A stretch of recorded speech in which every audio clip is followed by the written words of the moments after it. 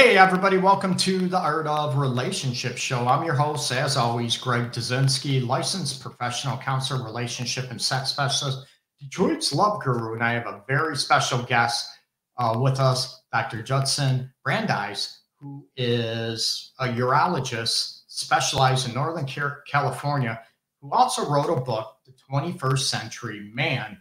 And I'm going to bring him on, and we're going to talk about men's health, sexuality, relationships, and also get into women's aspects and sexual challenges as well. So it's going to be an interesting show. Join the live chat. You can also call in. I forgot I should have the number memorized, right?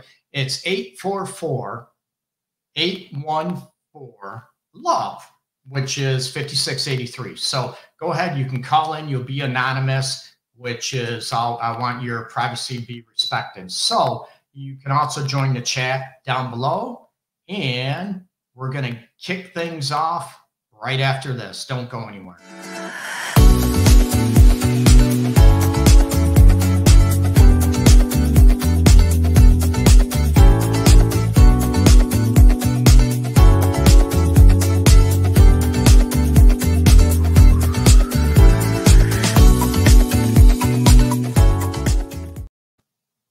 Okay, welcome, Dr. Judson Brandeis. Right now, say hello, Dr. Judson. Oh, Greg, thanks so much for having me here. It's really great to be here. I'm looking forward to this. This is so crucial. We did a little, little intro before I went live. So this is so crucial. I appreciate you being on. Introduce yourself. Where your area of research and, let's face it, your practices in the medical community regarding men's health and even with menopause and women, and trying to get a general sense. And I'm more from going from general to specific and helping people out there with these challenges. So hit me up with your special area and let our viewers out there know as well. Yeah, so I started my career as a board-certified general urologist. I focused on prostate cancer, kidney stones, incontinence. I built our robotics center, in 2002. So really, really early on. I built our kidney stone center, our MRI-guided prostate biopsy program. But about 3 years ago, I became really interested in regenerative urology. So how we can help men who have difficulty getting erections, difficulty with physical intimacy, and get them back in the sack, right? So men where the little blue pill is not working so well anymore. And so I helped pioneer shockwave therapy and platelet-rich plasma and a number of techniques that are regenerative, that help grow new blood vessels. And as I saw man after man after man who came to my office with sexual dysfunction, I also began to learn a lot more about the big picture, how men want to feel good, how men want to look good, and then also how men want physical intimacy. And I developed this really comprehensive, holistic approach to men with sexual dysfunction. And that really resulted when COVID hit.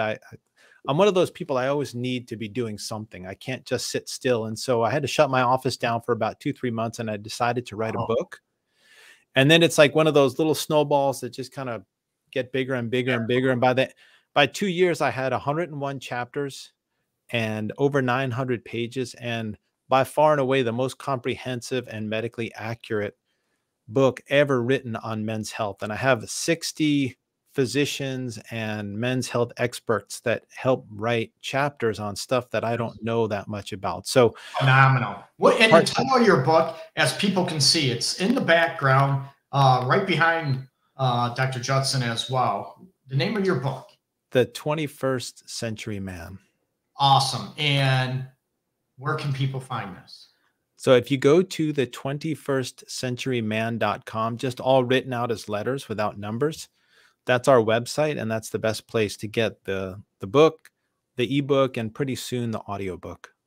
Very cool. I know the audiobook I've been getting on my books. I get people, Greg, when are you going to do the audio version? I said, you don't want to listen to my voice as it is right now. So, and the audio version, as you will find out, is a totally different animal as far as, the requirements, the formatting and everything. It's a different animal. So, yeah, well, in the Bay Area, we have some of the worst commutes in the country. So yes. A lot of So people you stuck have a in lot of traffic. time to Yeah, not me, but what a lot what of are you people. Yeah. awesome. What are you finding out with men? And I run into this on a daily basis, if not, or pretty close to it, as far as how it hits men if they can't get an erection, right? If my dick don't work, I'm not a man. And you hit the physical, but you also run into the emotional element as well. Let's be honest. Absolutely. I mean, it's really central to the way a man feels about himself, his sexual function. Even if you're not partnered with someone, just waking up in the morning with an erection, or just knowing that you can get an erection if you need to, is part of a man's sort of self-confidence, their identity, their sense of self. And when you lose that, you really lose a part of yourself. I mean, some of the saddest patients that I see are younger men who've undergone prostate cancer surgery and can Um, no longer get an erection. And it's really, I talk about it a little bit in the prostate cancer and the sexual health chapters of the books. Um, how devastating that can be for men.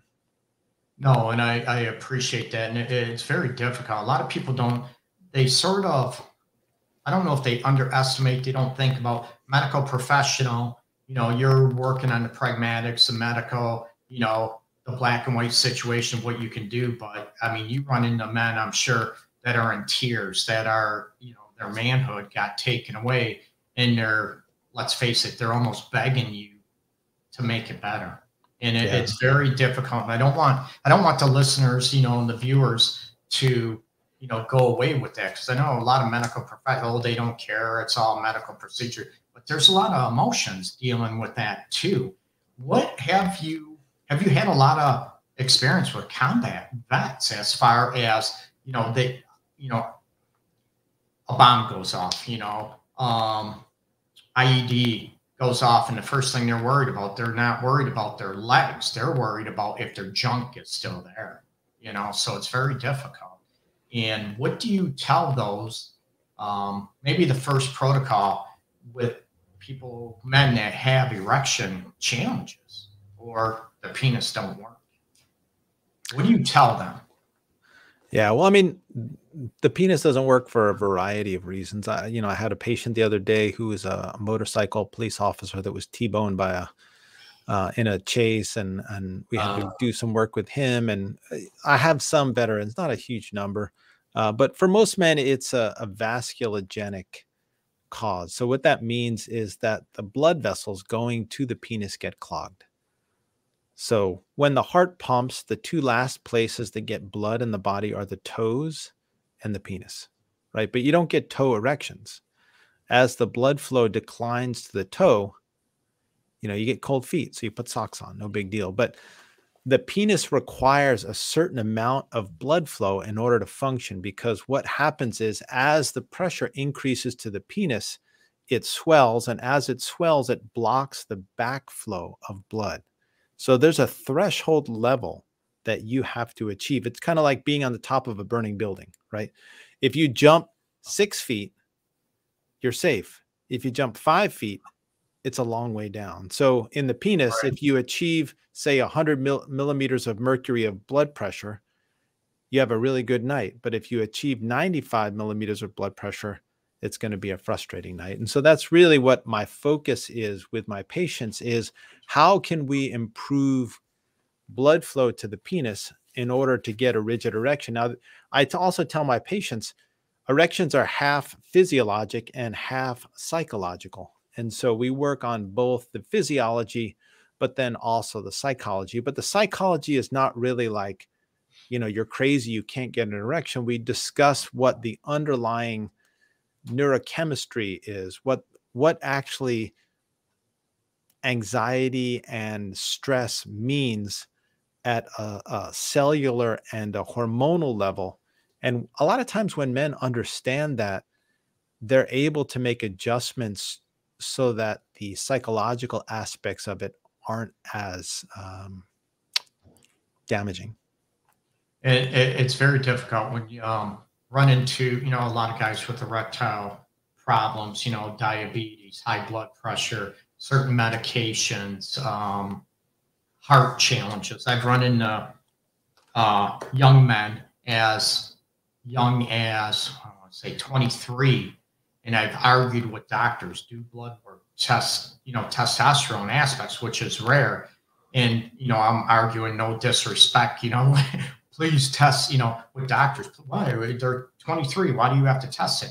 I've run into it. It's rare, but I run into it where like testosterone levels are non-existent. So it's, you look at that aspect and what it does psychologically. Now, if their penis worked, there'd be no issues, right?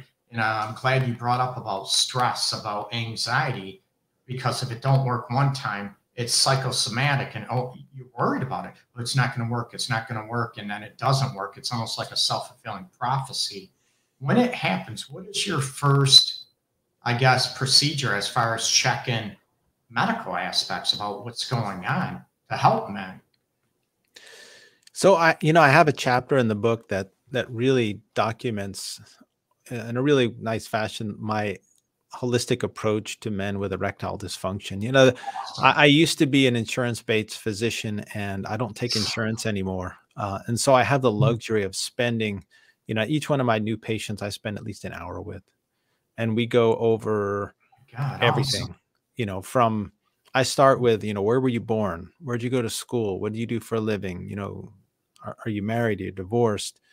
We talk about kids. We talk about, the most difficult question that I ask men, because I have really, really good patients, really good quality men. And the one question that brings almost everyone to their knees is, what do you do for fun? And they just kind of look at me with this blank stare. And 20, 30 years ago, it would have been a half an hour. They would have been like, well, I got cars, and I got like movies, and I snowboard, and I ski, and and now they just stand, they just sit there and they're like, well, I do some kid stuff, and I do stuff with the wife. And so I really help men understand their life process and kind of refocus them on their goals. And I have what's called an in-body body composition scale. So it looks at how much percent body fat people have, and what their muscular development is, and what their basal metabolic rate. And so we talk about weight loss, we talk about muscle building, we talk about stretching, we talk about supplements, we talk about eating, because all those things affect erectile function. I have patients who I'll send out for a calcium score because I think that they have heart disease. We talk about addictions, and all these things are in the book. There's a whole section on addiction. There's great chapters on heart disease. There's a whole section on food. There's a whole section on exercise.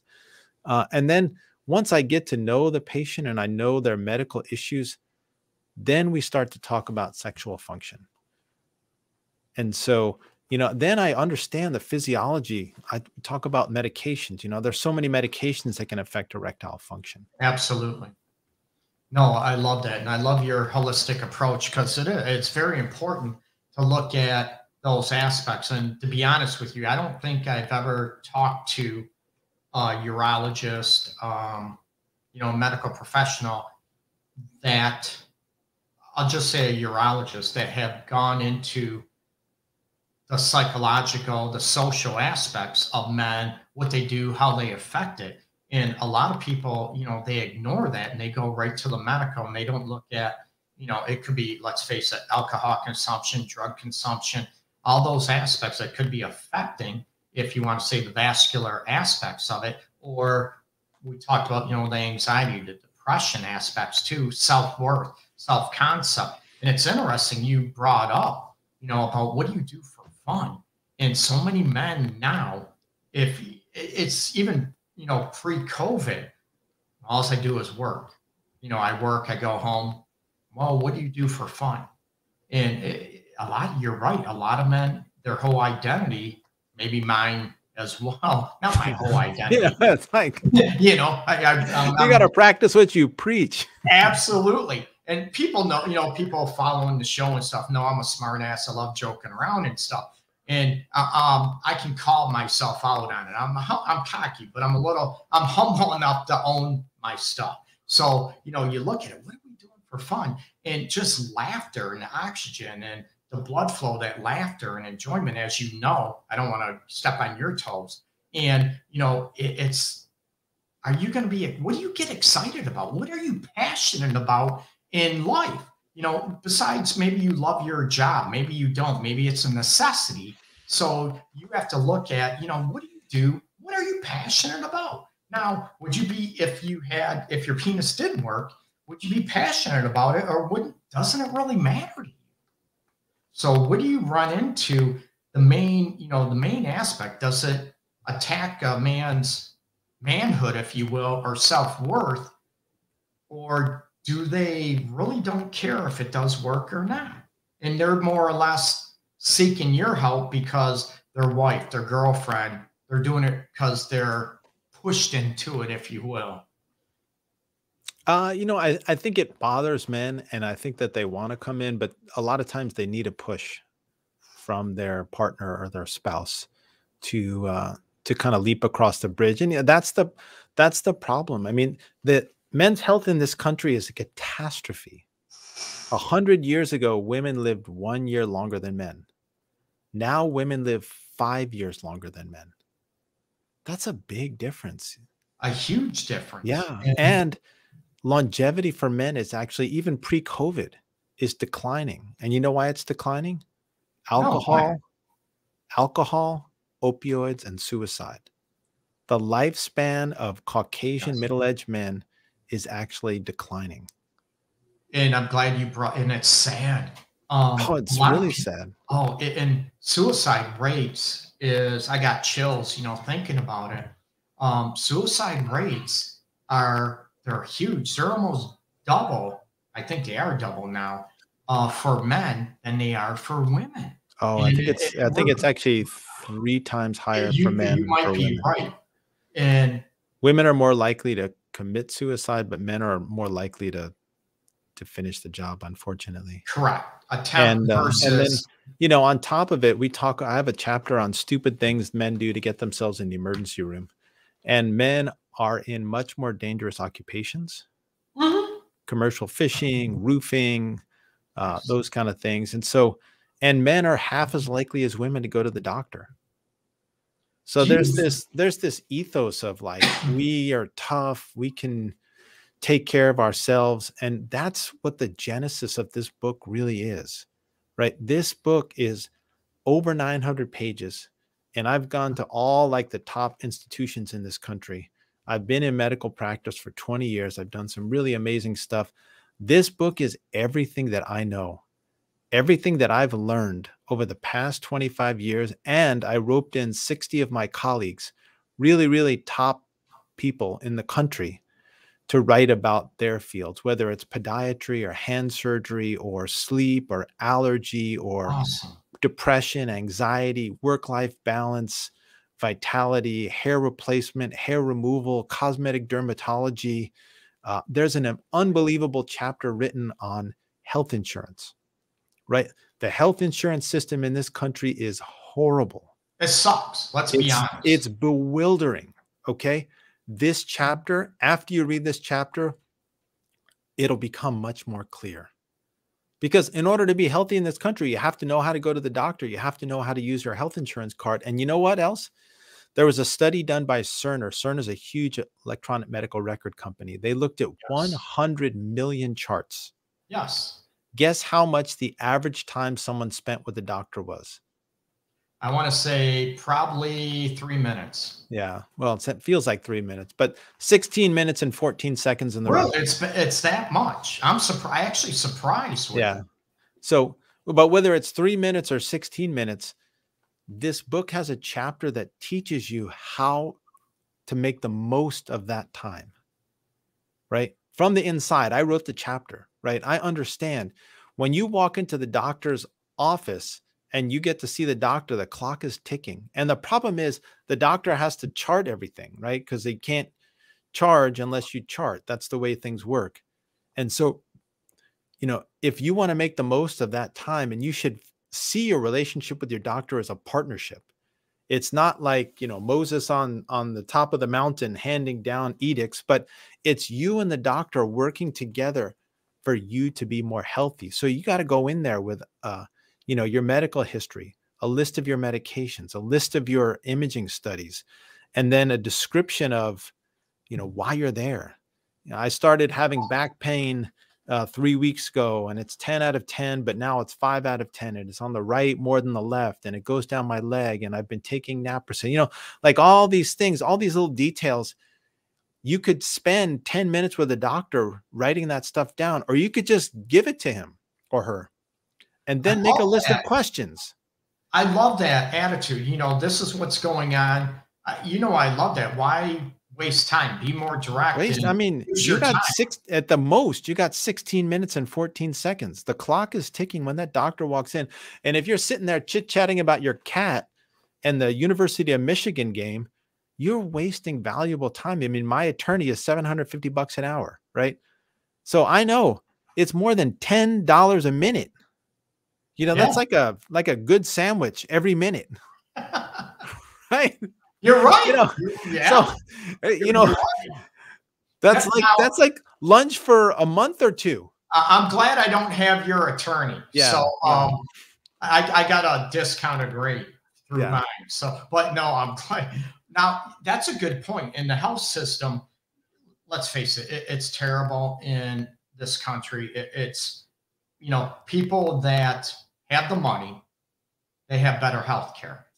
We know this. So, you have somebody that might have Medicare, Medicaid, and they try to seek help. And I know you don't take insurance. And I've been doing this over 2 decades.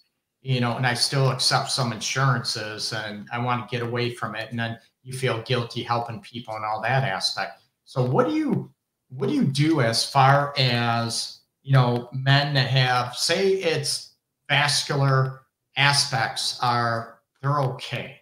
Then what happens? Where do you go from that point on with erectile challenges? If there's no, tissue damage, there's no, cartilage damage aspects, where do you go from that point on? Well, I mean, 90% of erectile dysfunction is vascular. So if you live in America and you eat an American diet, then you probably have some sort of vascular disease. But so let me start from the beginning. So when you're young, 15, 20, 25, 30, everything works great. You wake up in the morning, every morning with an erection, right? At some point that changes, whether it's 40 or 45 or 50. And when that changes, that's actually a significant event. What that's telling you is your blood vessels are beginning to get clogged, right? Those morning erections aren't occurring as frequently, and nighttime erections, right? When you're asleep every night, you should be getting 30 to 60 minutes of erections every night. And what that does is it stretches the penis and brings in oxygenated blood flow, right? And so think about it this way. Like, have you ever seen that TV show Naked and Afraid? Oh, yeah. Yeah. Okay. Do you ever see anyone having sex on Naked and Afraid? No. Right? How come? Right? They're 2 naked people in the middle of the jungle with no one around. And let's face it, they never put ugly people on those shows either. Exactly. So we know. Right. Because, aside from humans, almost every other animal spends most of their time trying to survive, trying to build shelter, trying to eat. And so it's relatively infrequent when the hormonal signals are up saying that there's a fertility event and animals procreate. So the rest of the time you're not getting an erection. So how do you keep the penis healthy? Well, you keep the penis healthy through nighttime erections. Nice. But when you're losing nighttime erections, that's telling you that those little blood vessels, because the blood vessels going to the penis are 1 or 2 millimeters in size. Those little blood vessels are starting to get clogged to the point where you're not getting nighttime erections. Now, what happens 10 years after that? 10 years after that, all of a sudden you're in bed with your partner and things aren't working. No. Right? Okay. So then those 1 or 2 millimeter blood vessels have gotten clogged to the point where you're not able to maintain that threshold blood pressure that blocks the exit of venous blood. Okay. So let me take it 10 years later. 10 years later, you're going to have some sort of cardiovascular event. because now the 3 to 4 millimeter blood vessels that are called coronary arteries are going to begin to get clogged. So you have to understand these are early warning signals. The loss of nighttime erections is the first event. And so I actually have a supplement called Affirm from affirmscience.com, and it's a nitric oxide booster. Yes. And nitric oxide was something that was discovered when I was at UCLA. One of my professors won the Nobel Prize, and they also discovered how Viagra works, and it works through the nitric oxide system. And as you get older, you lose nitric oxide, or you lose nitric oxide production. And by eating basically the extract of watermelon and beets, because there's 2 different pathways to get nitric oxide. That I did not know. Nice. Yeah, you can boost circulation. That's why every article on what can you eat to improve erectile function always has watermelon, which has citrulline, and beets, which has nitrates. And Affirm has both citrulline and nitrates. Now, beyond that, we put a lot of our patients on what are called PDE5 inhibitors. So nitric oxide creates this molecule called CGMP, and there's not a quiz on what all these things are, but CGMP is like the linchpin. Thank God, no. Yeah, the CGMP is the linchpin of the whole system. So the more CGMP you have, the more your blood vessels open up. And now there's a specific enzyme. The way that Viagra and Cialis and Levitra work is there's a specific enzyme that's only in the penis called PDE5. Yes. And those medications are PDE5 inhibitors. So they block the enzyme, so you maintain higher levels of CGMP and blood vessels stay open. But you need the nitric oxide to make the CGMP, and then you need the PDE5 inhibitors to keep the CGMP. And that's the signal. Now, the other part of it is the pipe. So think about it like you got a pump in the backyard, right? For like I have a rainwater tank in my backyard because we don't get nearly as much rain as you guys do. Right? California is always in droughts. Oh, yeah. Nice choice words, right? When you're talking about pump, right? No. Yeah. And so, you know, there's the electricity to the pump. That's the signal. And so that's what's nitric oxide, and that you can improve that with PDE5 inhibitor.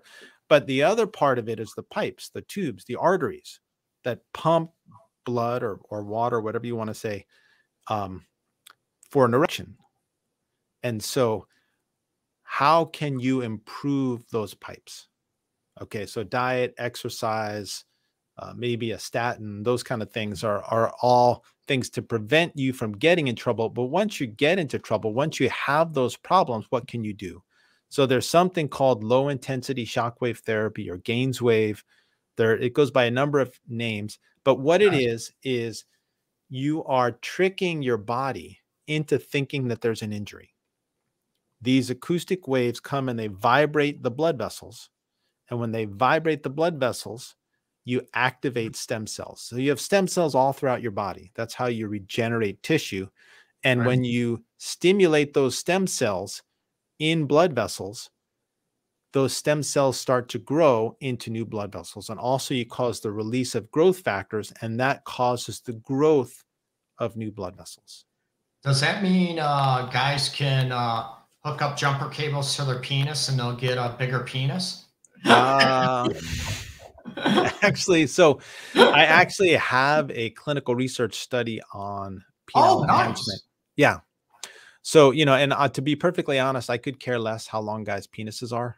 Thank you. But Thank you. As a sexual medicine expert, yes, I see men who have done things to improve the size of their penis, whether it's fat injections or injections of fillers like hyaluronic acid, or procedures like the E-list procedure where they get a silicone implant placed in the penis, or suspensory ligament ligation.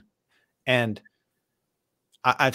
maybe it's because I'm a sexual medicine expert, but I see the patients that have problems from those procedures. And I'm not I know a lot about, you know, the body medicine when it comes to effects of, you know, the vulva with females, penis, and all this aspect. I never recommend men going through that length. I mean, you're the expert when it comes to medical aspects. Well, so what I created was a clinical research study that's listed by clinicaltrials.gov. It's got IRB approval, and we use what's called platelet-rich plasma. So the platelets in our body, Yes. not only do they stop bleeding, but they also have a tremendous amount of growth factor. And so if you concentrate platelets and through a tiny needle inject it into the penis and then use traction devices, suction devices, and the Affirm nitric oxide boosting supplement, we actually have some really amazing results on growing both girth and length and improving function of the penis. And there's no, let's face it, there's no or very limited side effects to There's, that's the beautiful thing is there's Yeah. no downside. I've seen awful complications from all these other procedures. And what I wanted to do was to create something safe. Like if you look at studies where they ask men, do you want a bigger penis? 55% of men will say, yes, I would like a bigger penis, right? A much smaller percentage of men act on it. But think about it this way. Over 300,000 women every year get breast implants. Yes. Do they need larger breasts? No. But do they want larger breasts? Yes. So, I don't, I don't judge or shame or criticize No, anyone not at for all. doing that. My purpose of the P-Long study, which if anyone is in the Bay Area and they're interested in the P-Long study, just go to my website, which is Brandeis, BRANDEISMD.com. Go to my research tab. It lists all my research studies and just go to the P-Long study. We're going to continue recruiting for another month and a half. And then phenomenal. There's a big meeting of the International Society of Sexual Medicine in Miami in October, and we're going to present the data there. Oh my God, that would be phenomenal. Yeah, it's going to be amazing because my results have been, we're not doubling the size of a guy's penis, but we're significantly improving the size of the penis, both girth and length, and improving function, and it's 100% safe. And it's actually much, much less expensive than fillers or surgeries. So it's really cool. I mean, I'm not, I'm not curing cancer, but I've done some good stuff. No, and I love it. And that is terrific. It's that one, that one aspect about, okay, will the size help sexual pleasure of the woman, right? Let's face it, if guys were worried about the size of their penis, is it more about their own ego or is it more about pleasuring the women? And we could get into, most of the women's pleasure senses are in the first third part of the vaginal canal, clitoral aspect, the clitoral nerve network. So it's looking at, there's some women I had you talk with, Greg, there's nothing that's too big, and there's women that if they've had triplets, too big, maybe or 10-pound kids, maybe there is nothing that's too big. Oh, no kidding. Most men that have penile lengthening or augmentation procedures have penises that are within normal size. Yes. So it's more about sort of body dysmorphia or absolutely. And we try to address the psychological aspects of anyone that comes into the study to make sure they're coming into it for the right reasons. But I mean, my patients have, and the people that have been in the study have been very, very reasonable and really good participants. That is awesome. Yeah. And I know you have to go pretty quick. I want to add, number one, do you agree or the British Medical Journal, right? The average erect penis size, they said, is 5.25 inches. Do you agree with that? Number one. And real quick, the importance, and people laugh when I bring this up, but I ask men, do you do Kegel exercise? What? That's for women. What is, and I went, wait a minute, what do you find that's very beneficial in men practicing Kegel exercises as well? Yeah. So I published a study fairly recently, or presented it at the Sexual Medicine Society meeting, on the first technology to improve the intensity and duration of orgasm. So it's called high intensity focused electromagnetic waves. It uses a 2 Tesla magnet to create electromagnetic fields. So instead of a Kegel exercise, it uses electromagnetic fields to actually contract the muscle. And it contracts it to a much greater extent than you could ever do it on your own. Because, Oh my God. people all talk about doing Kegel exercises, but almost nobody does it. It's a really difficult muscle to contract. There's a site called privategym.com, or theprivategym.com. I think it's privategym.com, that has a Kegel exercise program that you can use to build up the pelvic floor. But I also have this machine called the Amsella machine. We developed Protocol 2 specifically for men, and we tested it, and it improved the intensity and duration of orgasm. And it's really amazing. Like, that's another one you're like, oh, well, sort of big deal. But I had a patient the other day, 65-year-old attorney, hadn't had an orgasm in 5 or 6 years. And, he came into the office and just hugged me and said, Oh, I had 2 orgasms last weekend, with my girlfriend. And it was the first time in 5 or 6 years.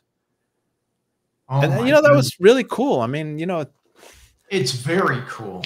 And it's, you look at women, let's face it, they don't have an orgasm. They tell their man, well, oh, it's no big deal, whatever. But if a man doesn't have an orgasm, women get very upset, their self-esteem. Oh, I'm not hot enough. I'm not doing it for you. And it could be a bunch of, just like, let's face it, early ejaculation.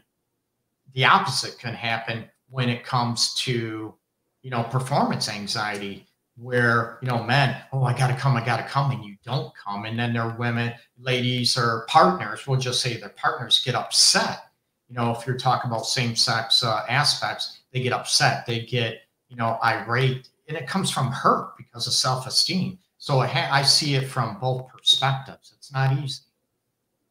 Yeah. I mean, there's so much sort of psychological baggage that we all bring into Yes. relationships, and assumptions and lack of knowledge. The 21st century man has really an incredible sexual health section. I wrote the first 4 chapters. First one is called Sex on the Beach, that talks about what happened when things go well. The second one is called sexual dysfunction. So it's kind of what happens when things don't go well. The third is orgasm, that explains what orgasm is, premature and delayed orgasm. Then the fourth is the my overall approach to erectile function. But there's also chapters on shockwave therapy, on vacuum erection devices, on PRP, written by Charles Runnels, who invented the P-shot, one on stem cells, one on peptides and alternative things you never even heard of, like PT141 and oxytocin and apomorphine. There are chapters on penile implants, on trimix, sex toys, lubes, condoms, how to make love to a woman. I mean, it's packed on testosterone, written by Gary Donovitz, the CEO of BioT, and a board certified gynecologist. It's just, this book really, like, it's honestly, it's by far and away the most comprehensive book ever written on men's health. And it's written by really top experts. And I either wrote or edited every single word of every single chapter in this book. And I can promise you, there's not one word that's extraneous. Like, I can't stand reading a 300-page book and then you're like, this could have been 5 pages. Correct. This is 900 pages, and the least number of pages it could have been written in is 900. I promise you. I can't wait, and I can't wait to read it. And again, before we say goodbye to you, where can people find the book again? Where can they learn more information about you and reach out to you if they need your expertise? Yeah. So, I'm very easily Googleable, right? you know, that's the advantage of having a name like Judson Brandeis. But if you go to brandeismd.com, brandeismd.com, I do some Skype consultations. I get people sort of all over the place um, Yeah. asking, uh, if I do second opinions, and I'm an expert in prostate cancer and erectile dysfunction and all that kind of stuff. And then to buy the book, you can go to the 21st Century Man, all written out in letters.com. And we have the ebook, we have the hardcover book, and it will never be in paperback, right? A men's health book needs to be a solid hardcover, like you need Nice to grab, analogy, right? yeah. And and we're almost done with the audiobook. And I have professional voice talent, so it's not just me. You don't have to hear me. But I have Joe Starkey wrote a Oh, chapter yes. on how sports bring us together. And so Joe has such a famous voice. He called the U.S. Olympic hockey radio, and he did Yes. the play, the Cal Stanford play, and he's got such a recognizable, amazing voice. I had him do it. And then Brian Bandmiller wrote a chapter on inspiration. He's a national news guy. He's interviewed every president and every big business leader.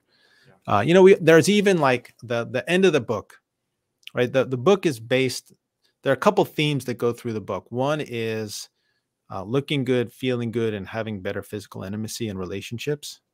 The second is the hero's journey. And the hero's journey is kind of baked into the whole book, right? Because we all know what to do, right?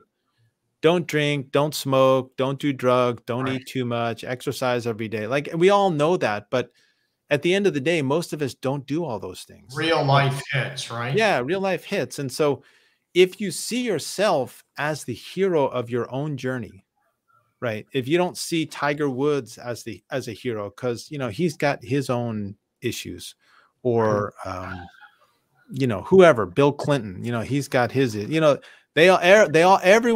man's got their own issues. No Everybody one's has their life own is issues. no one's life is perfect, right? But if you see yourself as the hero of your own journey, then you're much more likely to make decisions that will have a positive impact on your own journey. And so the end of the book, there's a chapter on gratitude. There's a chapter on inspiration. There's a Crucial. chapter on legacy. And then the final chapter is about my own personal hero's journey. I can't wait to read it. And I definitely appreciate you being on the show.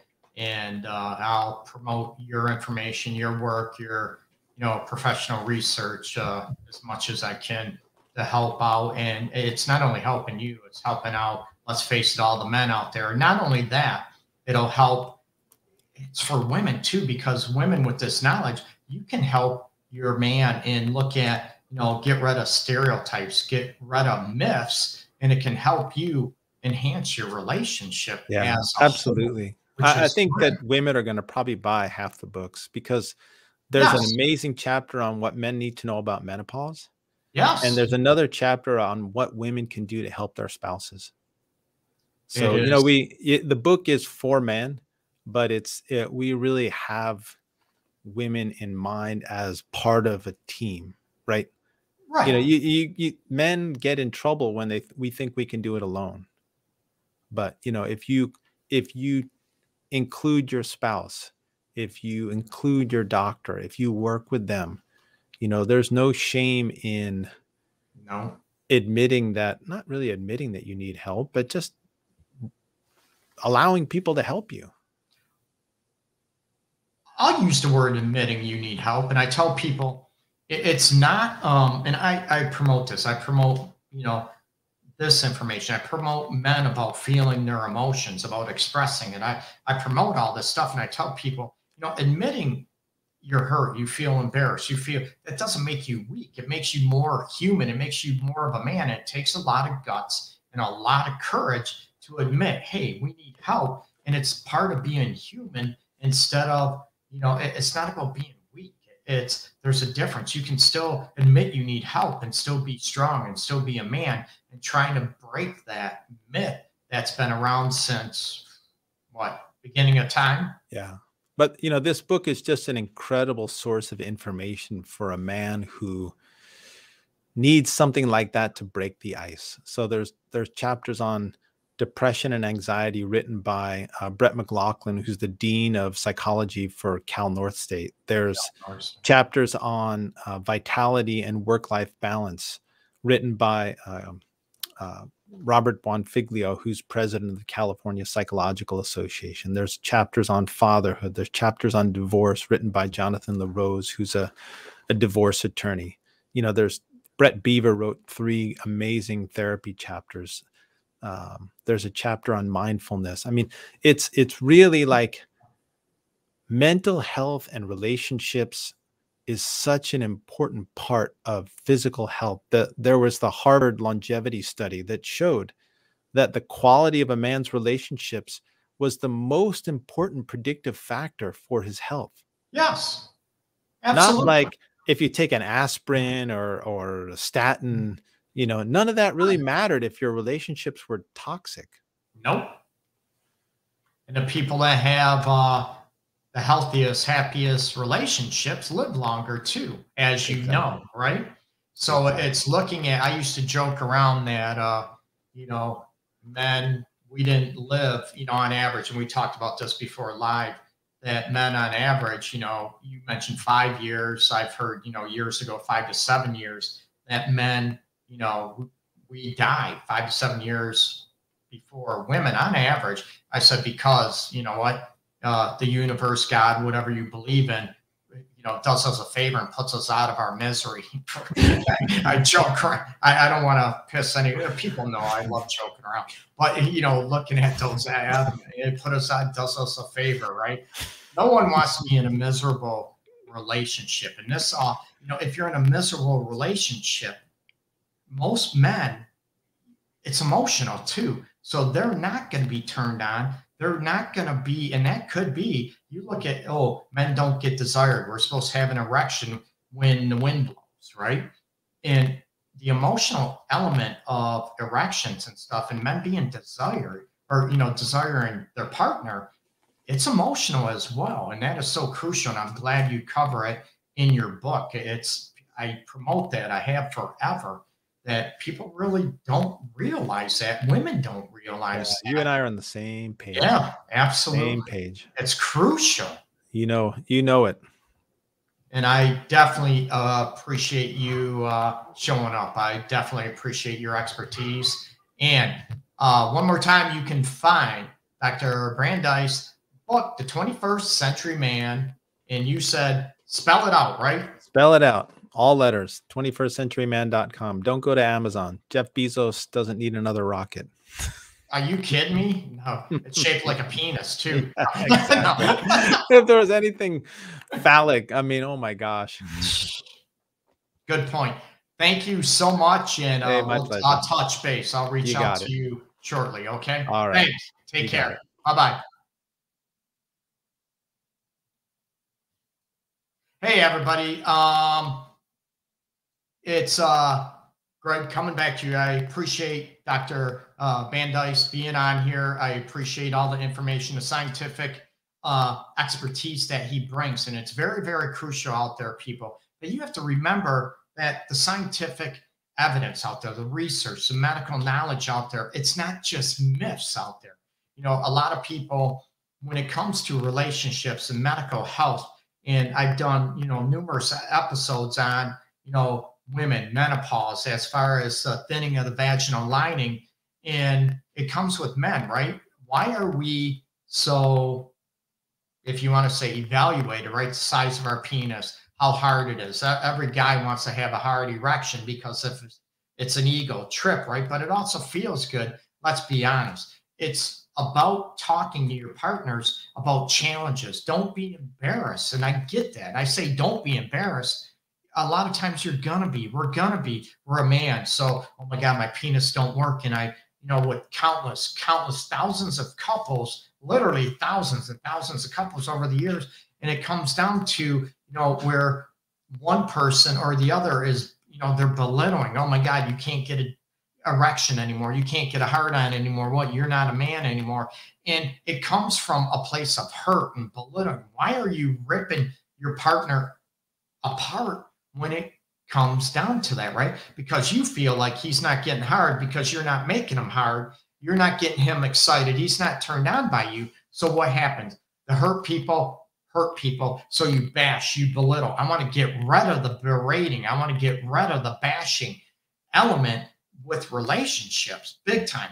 What would it take for you to be able to talk about sexual challenges, medical aspect, as far as, female pain aspects, thing of vaginal lining.